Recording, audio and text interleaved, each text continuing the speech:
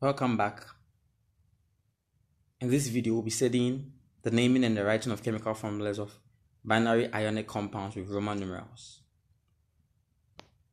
In the periodic table, most binary compounds are neither in group 1 or 2. That is, these compounds do not have a common charge. They are variable charges. Most of them are transition metals. Examples include the copper with a charge of either plus 1 or 2. We have the iron, which has charges of plus 2 and plus 3. We also have lead, Pb, and tin, Sn, which also have charges of plus 2 and plus 4. So to identify their charges in a compound, they need to be specified. That is why we identify them with Roman numerals in compounds. Now, for the sake of this video, we'll be elaborating on the Roman numerals so that you can know what they are, or write them down so that they can help you in whatever we do here. Now, the Roman numerals. 1 is represented with I, 2 II, 3 III, 4 IV, 5 V.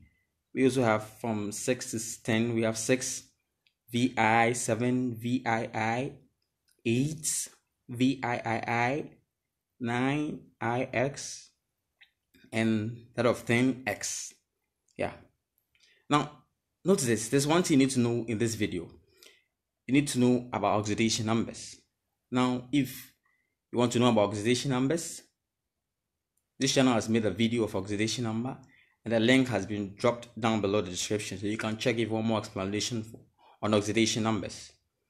Again, there's another thing you need to know. You need to know more about the periodic table. You need to have a periodic table before you, because you'll be using it a lot over here. Yes, a periodic table indeed. So if you want more explanation on the periodic table, we did that in a particular video. I also have the description down below, so you can check the description for that particular video. Alright, so let's do something. So naming binary compounds type 2. We have 3 rules displayed here. The very first rule states that you should write the name of the metal cation, followed by the oxidation number of the metal cation in Roman numerals next to it, that is next to the metal. Now the final one is that we shorten the name of the non-metal and add the suffix IDE. The shortened form of the non-metal is usually taken from the root name. We have a video that gives examples of common non-metallic roots, so we wouldn't repeat that over here, and that video has been dropped below the description, so you can cross-check that video for more explanations. So let's move on. We have this compound here, FeCl3. So following the rules, we name the metal first, which is iron. Now the oxidation number of iron must be calculated for before we can write it over there. So calculating the oxidation number of iron, we add the respective elements in a compound. That is, we add Fe to 3 atoms of Cl over here, and the final charge must be 0 because the compound is a neutral compound. Now, don't forget this. Cl is a group 17 element, so it has a charge of -1. So substituting this into our equation, we end up getting something like this. Further simplifying, we get a charge of iron to be +3. And that is the oxidation number of iron in this compound. So 3 in Roman numerals is III. So we attach that to the iron over here.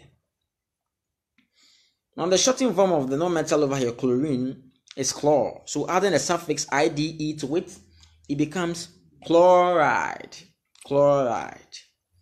So simple. The compound now becomes iron III chloride, and that is the name of this compound. Let's try more. Let's take CuCl2.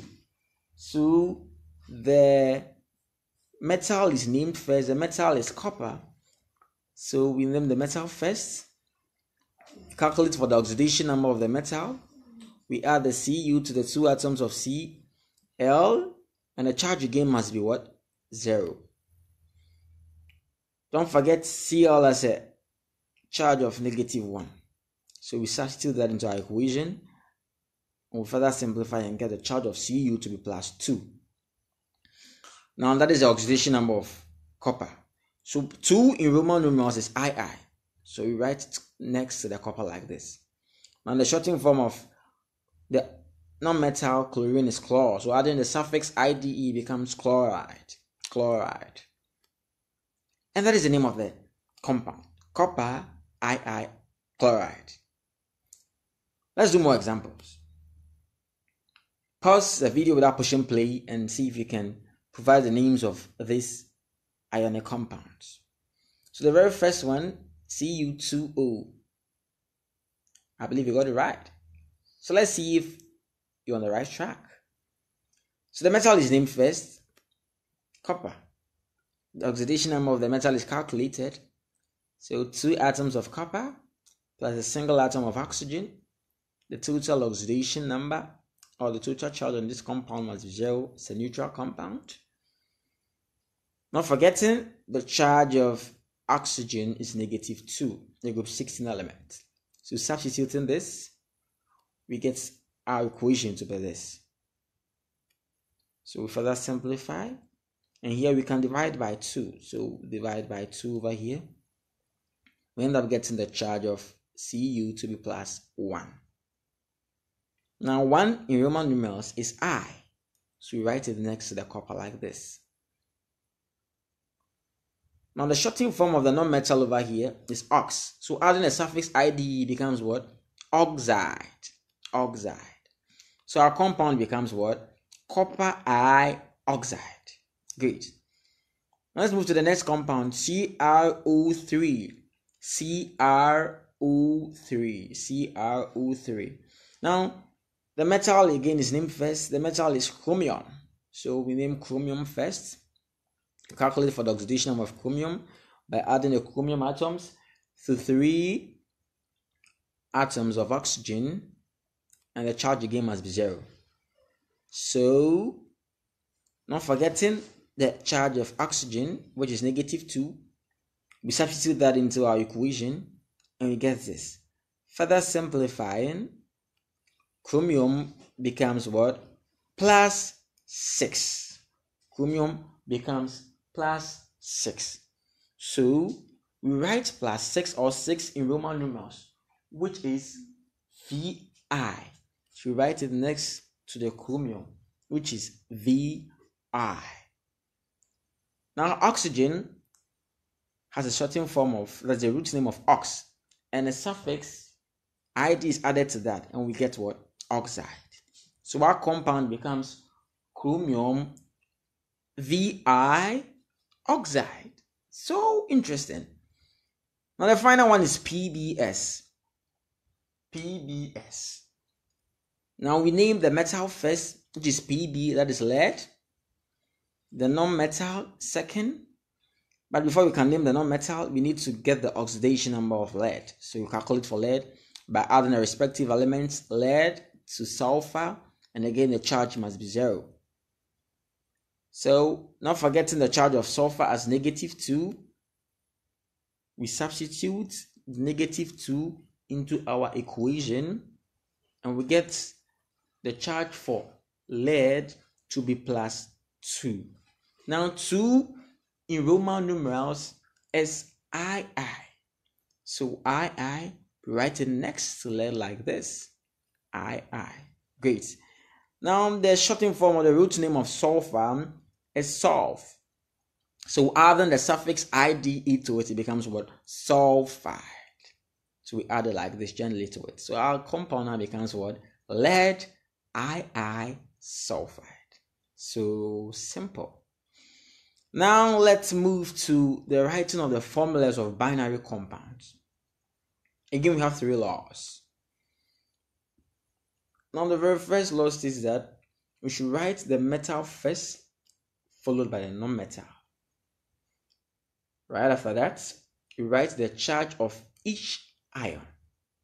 Then finally, we cross the charges to become subscripts on the opposite ion. Now let's work with the formulas or the rules over here. So let's take this compound. And the compound has a nice name. we have lead IV sulfide. Lead IV sulfide. So the metal is named first. The metal over here is lead. So Pb followed by the non-metal. And the non-metal here is sulfide. Now sulfide was taken from sulfur. So we have S. Now we indicate the charge of each of them. Now sulfur has a charge of -2, a group 16 element. Now pause and look at this. What would be the charge of Pb? Now the charge of Pb is taken from the Roman numeral. Most of the times students confuse this, and they are normally like the charge or the oxidation number, that is the Roman numeral, is equivalent to the number of atoms present. But that is not the case.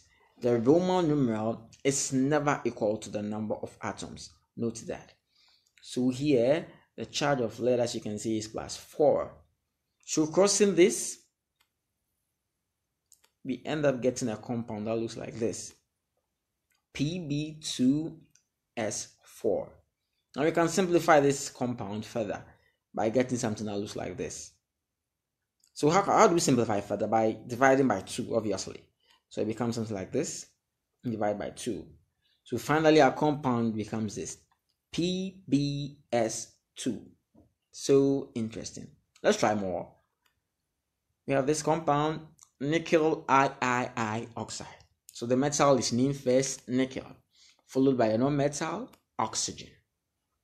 Oxygen has a charge of -2, so indicated here.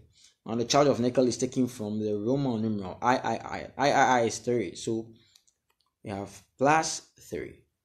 Crossing them, we get what? Ni2O3. Interesting. So let's do more examples. Pause the video without pushing play and see if you can ace this ones. Great. So let's cross-check our answers.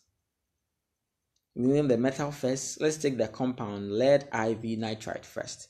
So we name the metal first. The metal over here is lead, so Pb. The non-metal nitride is from nitrogen, so N over here. Now the charge of nitrogen is -3. And again, lead +4, taken from the Roman numeral IV. Crossing them, we get something that looks like this, Pb3N4. Pb3N4. Let's move to the second compound, nickel II bromide. The metal is named first, so nickel. Bromide from bromine, so Br. Now bromine has a charge of -1, and that of nickel +2, because the Roman numeral over there is what? II. Crossing them, we get something that looks like this, NiBr2. So simple. Now I want to show you a trick on how to find the oxidation numbers of metals in compounds like this very fast, so that I don't do a lot of calculation. So it's good you've watched the end, and here is the trick.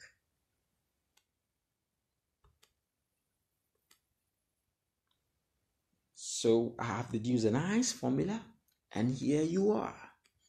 The formula is CnSnSm. I believe you're wondering what is Cn, what is Sn, what is Sm. Yes, I would demonstrate them over here. Cn is the charge of the non-metal, where Sn is the subscript of the non-metal. Finally, Sm, can you guess what it is? Sm is, yes, you are right, it's the subscript of the metal. So what do you do with this? You just multiply the charge of the non-metal with the subscript of the non-metal and divide it by the subscript of the metal. So let's do something with this. So divide it by the subscript of the metal. Yeah. So let's do something with it. Let's take this compound FeCl3. Now the charge of the non-metal Cl is -1. So you multiply this with the subscript. And the subscript is what? 3. and we divide that by the subscript of the metal. Now you can't see any subscript close to the metal. Anytime you can't see any subscript close to the metal, there's 1. So we divide by 1. Now, your answer is always the absolute value of the formula. So when we simplify this, we end up getting -3. By taking the absolute value of this, we end up getting a 3. Let's try last one. This time around, we'll take Fe2O3. Now, you realize that oxygen has a charge of -2, so that's the charge of the non-metal over here, and a subscript of what? 3, so that's the subscript of the non-metal. So you multiply them, and we divide by the subscript of the metal. Now the metal is the subscript of 2, obviously. So crossing them out, we get a -3, but we take the absolute value of it, so it becomes what? It becomes 3, and that is it. So simple. So you can try more examples with this particular formula, and you can ace a lot of them. Congratulations on completing your task on binary ionic compounds type 2. Hope to see you next time. Goodbye.